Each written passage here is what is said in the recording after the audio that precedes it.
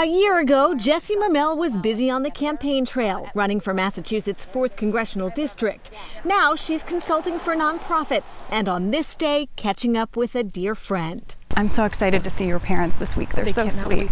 Actually, Rosina Lucibello is more like family, the recipient of one of Jessie's kidneys. I was honored. I mean, she's a wonderful person. Rosina's father suffered from kidney disease. 8 years ago, hers began to fail. By fall of 2020, she was on dialysis up to 9 hours a day. The key to getting through that time was just being focused and also having hope that I could find a donor. She figured why not try on Facebook, which is exactly where Jessie saw her plea. No one in my family could qualify. I needed to find somebody with my blood type, which is A. So what I have to lose? And I just immediately thought, oh, well, that's me.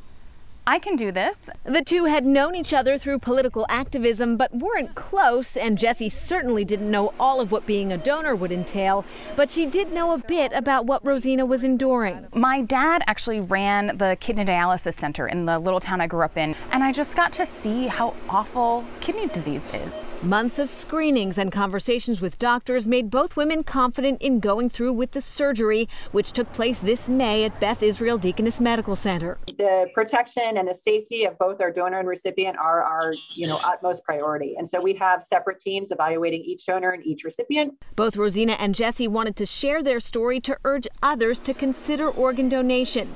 The need is tremendous. There are about 110,000 people waiting for transplants in the U.S. right now, and the vast majority of those are for kidney transplants. Over 90,000 people are waiting. Rosina, who's recovering well, continues to be overwhelmed by Jessie's generosity. She's like she's almost like another sister I have. For someone to give you that type of gift is just incredible.